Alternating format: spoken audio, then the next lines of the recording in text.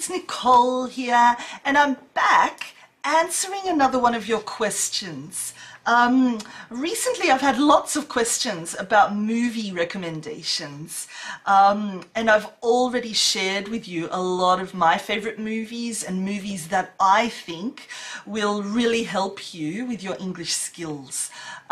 Mostly I've been sharing Australian movies, but from now on and in the future, I will also share other movies that I recommend and think you should watch to help you with your English. But yeah, I'm back again today because I'm going to share a different movie every week. This week, again, we're looking at an Australian movie, and it's one of my favorites. Have you ever heard of the movie Moulin Rouge? Yeah, it sounds French, and the Moulin Rouge is in Paris, but the actual movie itself is Australian. It stars our beautiful Nicole Kidman, one of our best actresses here in Australia, as well as Ewan McGregor, great actor as well. And it is set in Paris, in the famous Moulin Rouge. And basically it's about, what should I say? What do they call it? It's about love, the story of love. It talks about, what should I say? They live in the Moulin Rouge. It's about a stage show, a theatre production, where Nicole Kidman and her colleagues all entertain people at the Moulin Rouge by singing and dancing and putting on a spectacle, you know, an amazing show.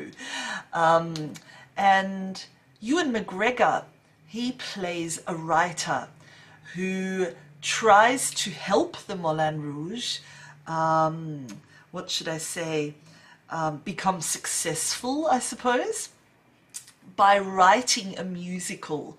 So he's the writer who writes a musical for the Moulin Rouge, and Nicole Kidman, of course, is the main actress, is the #1 star. And yeah, it's really about their love story. They fall in love and they write the musical together and sing songs together, and it's just so incredibly beautiful. It is a sad story as well, as it's not just the perfect love story. You know, Nicole Kidman gets very sick. Yeah, I don't want to tell you too much of the story and give it away. All I will say is, if you really enjoy music and musicals, if you really enjoy bright colors and theatre and extravagance, if you really enjoy movies that are a little bit light-hearted, not too serious, and if you really enjoy listening to music, this is the movie for you. You know, the language they use is quite simple, you know, you'll be able to understand. And a lot of the time they sing. A lot of the time they use modern music that we all know very well. And they use this music as part of their story.